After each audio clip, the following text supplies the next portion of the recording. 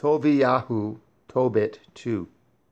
Now, when I was come home again, and my woman Hannah was restored unto me, with my son HalleluYAH, in the feast of Shavuot, which is the holy feast of the 7 weeks, there was a good dinner prepared me, in the which I sat down to eat.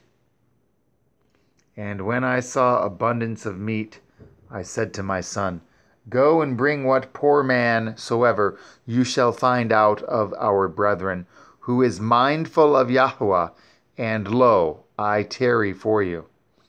But he came again and said, Father, one of our nation is strangled, and is cast out in the marketplace.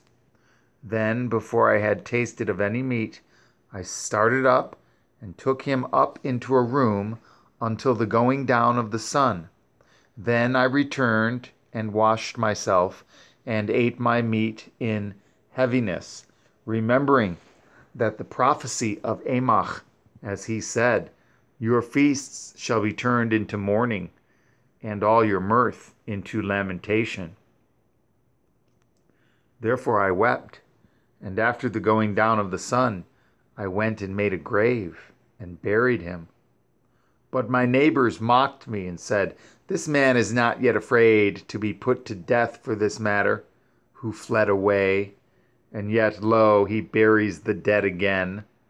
The same night also I returned from the burial, and slept by the wall of my courtyard, being polluted, and my face was uncovered.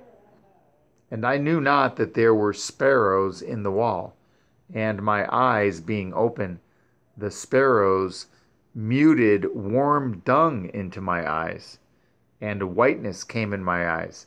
And I went to the physicians, but they helped me not.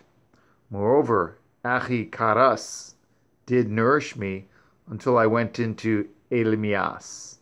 And my woman Hannah did take women's work to do. And when she had sent them home to the owners, they paid her wages, and gave her also besides a kid.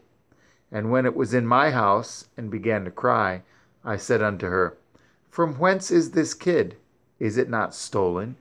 Render it to the owners, for it is against the Torah to eat anything that is stolen. But she replied unto me, It was given for a gift, more than the wages. Howbeit I did not believe her, but bade her render it to the owners. And I was abashed at her. But she replied upon me, Where are your alms and your righteous deeds? Behold, you and all your works are known.